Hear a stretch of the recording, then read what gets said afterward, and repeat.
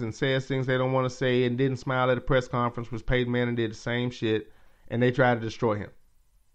But Brady can be in all these fucking scandals and they still kiss his ass and call him the greatest ever, act like he runs the team, coaches the team, runs the organization. It's so fucking annoying.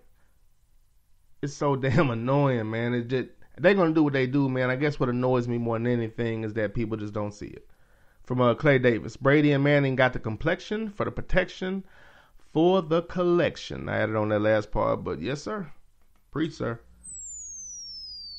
Here we go, man. Here we go. See, I think we got a problem here. Let me let this bomb drop. From Jungle Brother, Roger Goodell is like ribs. Not.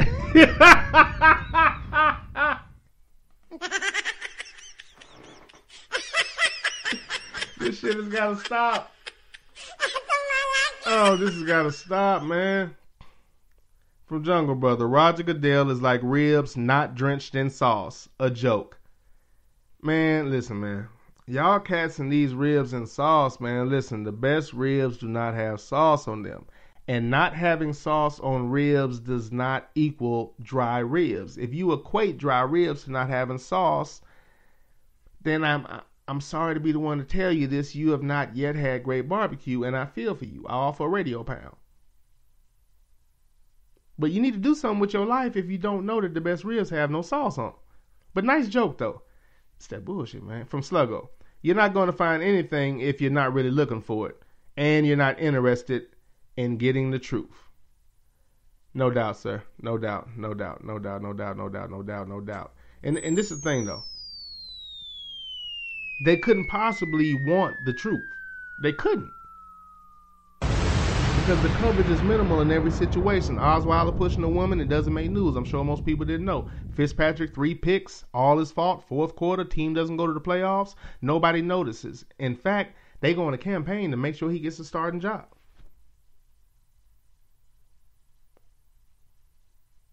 It just doesn't make sense. Jay Cutler never really won anything, nothing. Matthew Stafford never really won anything, nothing. Matt Ryan failing for the last 3 seasons, no criticism of him. As a matter of fact, they saying it's everybody but him. Jameis Winston throws for 4,000 his rookie year, and they're saying he hasn't learned how to throw, and is he a leader? He's one of only 3 quarterbacks to throw for 4,000, and he is obviously a natural leader, always has been, and they're questioning his leadership and his ability to throw the damn ball. Motherfucker. It is just not realistic that somebody is that blind and dumb, man. They're just not willing to cover black people properly. And the only question is why. Just unwilling to, unable to, because they're just that ignorant and hateful, or they're just really, really, really, really bad at their job. I just don't think anybody's that damn bad at their job. I could be wrong. From Sluggo, editorializing or cooking up bullshit versus actual reporting. And that's what the media does, sir. And that's a great way to put it. Let me give it one more time for full effect. Editorializing or cooking up bullshit versus actual reporting. And they do the former. That's really what the media is nowadays, man. And I don't know. I guess it's not entertaining for me like that. It's not entertaining for me like that. So I don't know. I just don't understand the infatuation, man. But they do what they do. They do what they do. From Jungle Brother, remember Ron Zook? They ran him out of Florida because he recruited black quarterbacks. Then the media whiteballed him at Illinois because he had black quarterbacks. Illinois ain't been shit since they ran him off. Ron Zook until they hired Lovey. You know what? That's the truth too. And that goes back to the narrative I was talking about with the way they go after Rex Ryan. They did the same thing with Zook. They did the exact same thing with Zook. Look how they're doing Deshaun Watson now with that bullshit they was talking earlier with this little article, man. Look, again, man, it's old at this point. I wish you just say, I'm looking for a reason not to like this ninja quarterback. I'm so tired of this dumbass fucking code, man. Every black quarterback that comes out, it's the same damn thing. He needs to learn the terminology. He's going to have to learn to take a snap from center. Everyone. He's going to have to learn how to throw. You know they said all that bullshit about Cam Newton, right? One of only 3 quarterbacks to throw for 4,000 his rookie season. Threw for more yards than anybody in his first 2 or 3 seasons. So how the hell is it possible he needs to learn how to throw? Those two don't mix. That doesn't add up. It doesn't make any damn sense. I'm throwing for 4,000, yet and still I can't throw. How the fuck is that possible? Every black quarterback that comes out, they say that stupid shit. Same thing with Russell Wilson. Has one Super Bowl, should have two, but they don't have two because those damn coaches were so offended by Marshawn Lynch, and they were so compelled to not make him the MVP. They were so mad at him for being himself and not playing the game that they refused to give him that touchdown that should have been his, and fucked up a Super Bowl in the process. That's how much they dislike a ninja that doesn't act as they feel, that doesn't act accordingly, or doesn't act according to their narrative, to the confines that they got you in their mind. If you step out of those, they got a damn problem. Marshawn Lynch defied all that, but he was so good they couldn't bench him. And he balled out in that Super Bowl. He should have ran that touchdown in the end zone, and they denied him that shit because they dislike a ninja to act that way that damn much. Threw away a Super Bowl because of their personal fucking feelings. Russell Wilson should have had back-to-back Super Bowls against the two alleged greatest quarterbacks ever. Or two of the alleged greatest quarterbacks ever. He should have had back-to-back Super Bowl wins against both of them. But instead, they gave another damn one to Brady so they can continue to kiss his ass and act like he's the only damn reason the Patriots has ever won a damn Super Bowl. Shit is annoying. But that's their narrative, and that's the way they push it, and most people believe it. From Clay Davis. Man, my favorite show is coming back on, How to Catch a Predator. What? They still show that show? Hey, if you want to see a whole bunch of white people getting arrested, watch How to Catch a Predator. You talk about profiling. Just go get you any white dude from 5'7" to about 6'2". And slightly socially awkward. Sometimes not even that. Man, you want to see some white people get arrested, man? You know, watch To Catch a Predator. That is very Caucasian-centric. Now, they do throw a few Hispanics in there. I noticed that. But you see a whole bunch of them. Wait a minute. I see some. Okay, this got to stop. I see something crazy in the chat, man. This has to be addressed. From a main, from Clay Davis. Sluggo. To Catch a Predator show be funny as hell. It be all male colonizers being arrested.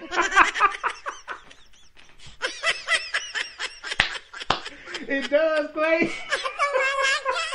It always be a bunch of white dudes.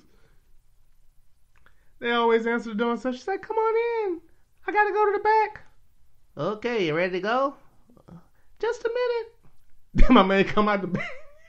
It's the same thing every time. Oh, damn. Oh, man. Hey, what about the one when they started, like, I think, if I remember correctly, like the initial ones, the people actually got to leave, right? And then they got the police involved. So they left outside the house and the police tackled the shit out of them, right?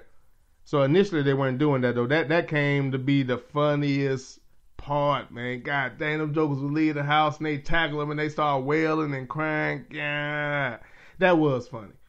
You know what? I did kind of watch that because you did see a whole bunch of white people getting arrested. Then it's just funny to see them people get caught. I don't know. I wonder how much they entice them, but it still doesn't matter. That's pretty damn bold, too. And some of them, a couple of times, dude, the same dude came back twice. I remember the host even said, he said, don't I know you? The host looked at dude and said, don't I know you? That's a damn shame. Oh, man. God dang. Those jokers be happy, too. They just be smiling.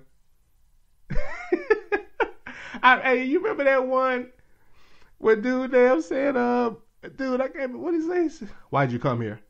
Well, I just came to help her. You know, she seemed like she was in trouble, and I was going to tell her she shouldn't be on the internet like that. Is that right? Then why do you have a bottle of brandy, a vibrator, condoms, and KY jelly? God. I mean, that was good theater. That was good theater, man. That was good theater. God dang. I forgot about that show, Clay. I'm sorry, man. That show was funny. I didn't mean to do that. From Sluggo. Falcons' first team marched down the field with ease. Can anyone say 16-0? Yes, sir. Lord have mercy, them damn Falcons fans. But you all reminded me, man, it is a game night, isn't it? It is a game night. Got to record, man. I try not to watch a game while I'm doing this, man. You get a little distracted. And I try to avoid that if I can. All right, this is the Underground Railroad Show with that ninja on Spreaker.com. Also on SME. Shout out to Doug Stewart and the TDSS fam. Oh yeah. Before I forget, man. This is sanctioned by the Real Cast Rangers at realcastradio.com. Okay, man, last thing I wanted to discuss is RG3 and this whole little thing about him being married. I'm not going to spend a lot of time on this because it's really stupid. Again, you got first-round draft picks you could be looking at, none of whom look like a first-round draft pick. And by the way, let me, I said this once, let me say it again. I said it before the draft. Dak Prescott, Marquise Williams, 12 gauge, Trayvon Boykin, and Jacoby Brissett, I believe, were the best quarterbacks to come out of the draft. They all got, Brissett got drafted third round, everybody else in the fourth, some maybe even later. I want to say Williams and possibly Boykin are just fighting for a roster spot, which is a damn crime. But Goff, Wentz, Paxton Lynch, what's the other one's name? Hackenberg, who threw his coach under the bus. By the way, his coach is black, and the media said, "Hey, man, you can't say that about your coach." But you're right. He wasn't shit. He was a terrible coach, and he's the reason you had a bad year. See how that works? You know how it's bad to throw your coach under the bus, right? He threw his coach under the bus. Coach black, media backed him up. No trouble. He got drafted like second round. At any rate, I don't see any of those guys being better than the aforementioned people I just talked about. Dak Prescott, who you saw a little bit of what he could do in that one preseason game. Again, he was with the first team, but he played against first team defense.